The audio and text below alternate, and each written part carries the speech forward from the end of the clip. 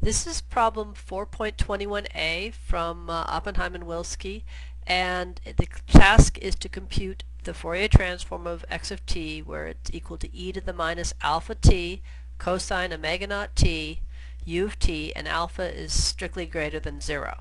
So first I'm going to do it by the definition. So we have x of j omega is equal to the integral from minus infinity to infinity x of t e to the minus j omega t dt, and plugging in for our x we have the integral.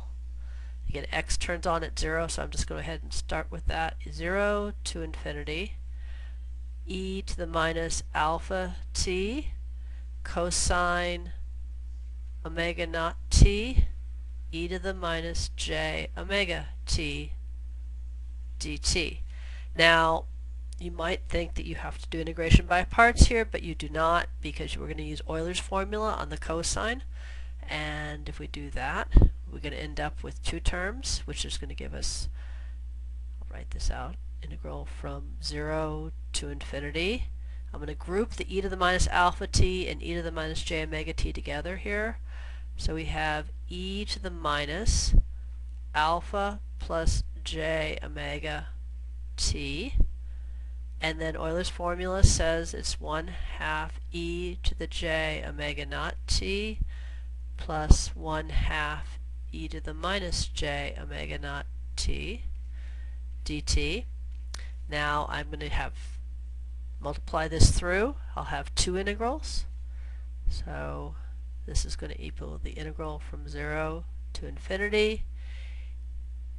Everything ends up in the exponent. You have e to the minus, the 1/2 out front, alpha plus j omega minus j omega naught, and this everybody has a t term, so that has a t dt plus, put the 1/2 out front this time, integral from 0 to infinity of e to the minus alpha plus j omega plus j omega naught t dt. And again, I factor the t out because when I integrate with respect to t, the first term, I have 1/2 out front, and the integral of this is minus 1 over alpha plus j, and here I'm going to combine the terms omega minus omega naught. That's going to be multiplied by e to the minus j, excuse me, back up here, e to the minus alpha plus j omega minus j omega naught t evaluated from 0 to infinity plus 1/2 times minus 1 over alpha plus j omega plus omega naught e to the minus, move this over a little bit, there we go, alpha plus j omega plus j omega naught t evaluated from t equals 0 to infinity. And moving back over, this first term, when t is at infinity, you have e to the minus infinity, which is 0. And then when t is 0, you have e to the 0, which is 1. So since it's minus e to the 0, the minus cancels this minus, and you have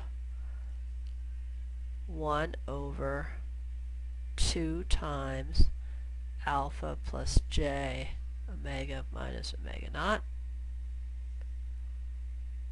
And the second term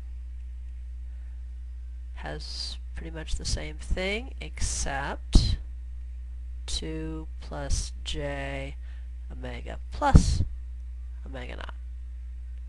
And that's using the integral, and that wasn't too difficult. Now, let's go back and try and use the property, since now we know what the answer should look like. If we go back to the original problem, which was back up here, e to the minus alpha t cosine omega naught t u of t.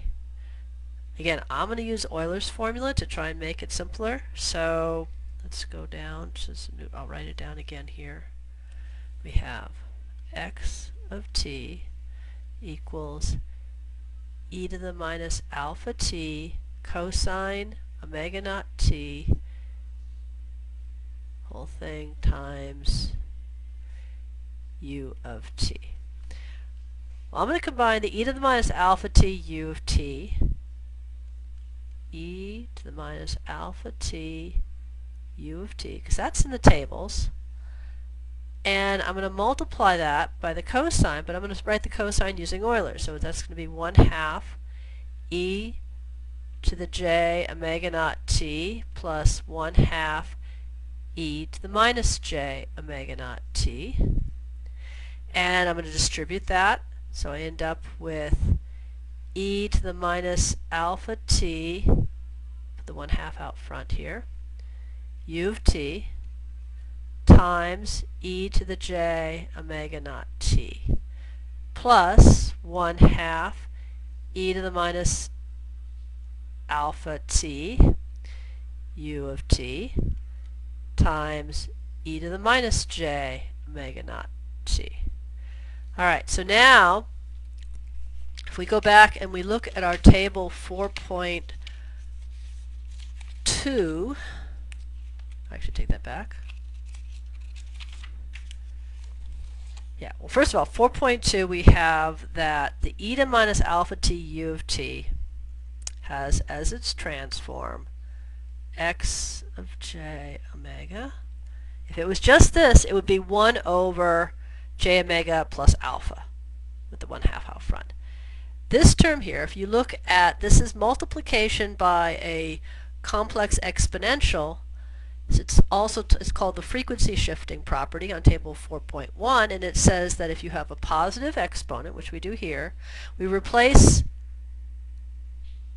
omega with omega minus omega naught. So in this case, we'll have the 1/2, and I guess I said we had originally it was going to be alpha plus j omega,